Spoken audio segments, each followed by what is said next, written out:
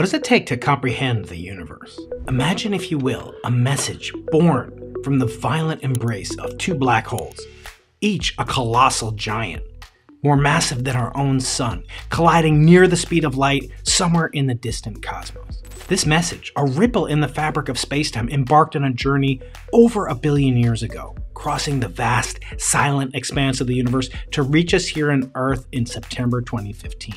The galaxy from which it hailed remains shrouded in mystery, its location lost to the cosmos.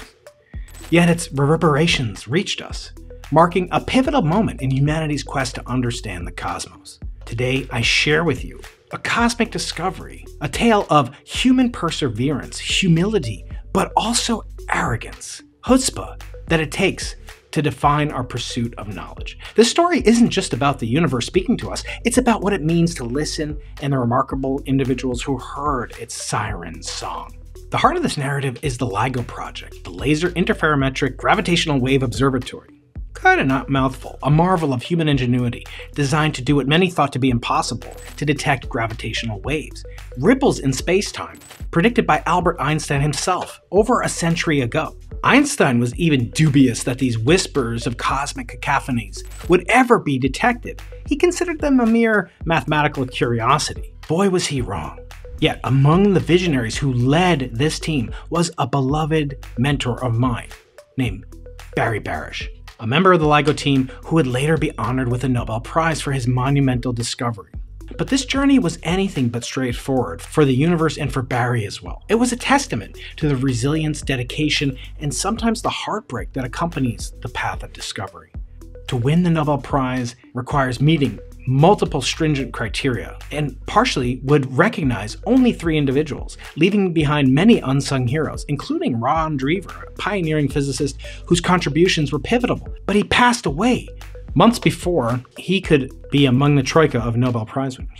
Imagine that, passing away just a few months in comparison to the billion-year-long journey these waves of gravity had set up upon. Truly, it shows you the futility of pursuing sometimes these great idols, these accolades that scientists like me worship in our daily lives. It's a stark reminder of the transient nature of recognition and fame, and that the eternal flame of curiosity should be one that drives us all. Just think, if these monster black holes, billion light years away, had collided just mere weeks earlier, Ron Drever would also have won the Nobel Prize, and not my good friend Barry. But getting back to Barry reminded me of a trait that was represented by Rabbi Simcha.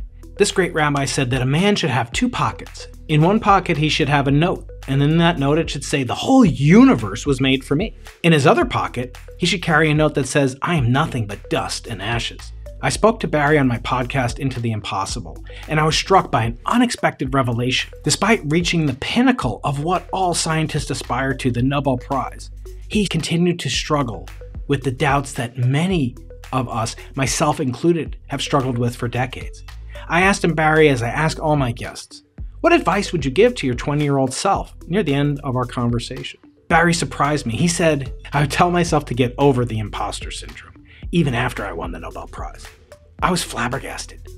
Barry, I said, are you kidding me? You've won the Nobel Prize. How can you possibly have the imposter syndrome? Barry told me something I'll probably never know, given my first book was called Losing the Nobel Prize. Barry told me that when you win a Nobel Prize, you go to Sweden to accept the gilded graven medallion featuring Alfred Nobel's visage. You bow down in front of the King of Sweden, who presents it to you. You're wearing mandatory regalia, and you collect a check worth over $1 million US. When you win it, they want to make sure you're not going to come back, justifiably so, and say, where's my money? Where's my prize? So they make you sign a ledger, according to Barry. And Barry, when he signed that ledger, was struck by the awesome cohort that he had now become associated with. He was a curious man, he told me, and so he turned the pages backwards and saw who signed it the year before that, and found some of our greatest heroes in physics, including UC San Diego's own Maria Gephardt-Mayer, including Richard Feynman, the great flamboyant Nobel Prize winner. Enrico Fermi featured prominently in the Oppenheimer story, but then he came upon Albert Einstein. And when he saw Albert Einstein, he felt wholly unworthy, an imposter standing before such a great scientist. How could he possibly be recognized in the same sentence, let alone in the same book. I said, Barry, I've got good news for you. Not only do you deserve to be there, but Einstein himself had the imposter syndrome as well. Barry was flabbergasted. Are you kidding me? Einstein? One of the greatest minds in all of human history? I said, Barry, Albert Einstein said he felt himself the imposter syndrome when he thought of the paucity of his contributions to science compared to those of his hero, Isaac Newton. Wow, said Barry. And I took a deep breath and said, Barry, but that's not all. Even Isaac Newton felt wholly inadequate before his hero. Who is that? Said Barry. And I said, it wasn't Galileo, it wasn't Copernicus, it was Jesus Christ. In fact, Newton so idolized his hero and savior that he tried to emulate Jesus in every way he could. Didn't mean he could turn water into wine. Even though Newton did try to turn lead into gold, he couldn't pull off the alchemy of loaves into fishes or water into wine. But he could do something that Jesus also did, which is to die a virgin. Barry's honesty and his humility opened a window into what it takes to be a good scientist, and it caused me to reevaluate the pursuits that I had long had. His relentless questioning, the doubts, the insecurity, the humility, but also the great arrogance, the chutzpah that you must have to pursue the greatest possible goals capable of achievement by the human species. His words echo the sentiments of great minds before him.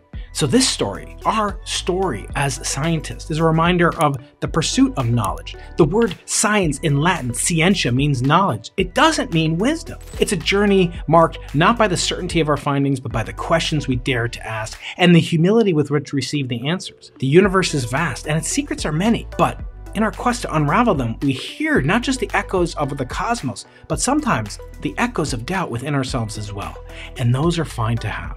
So continue to listen, question yourself, but marvel at the capabilities that you have as a mere human being with just these two pockets. The universe was made for you.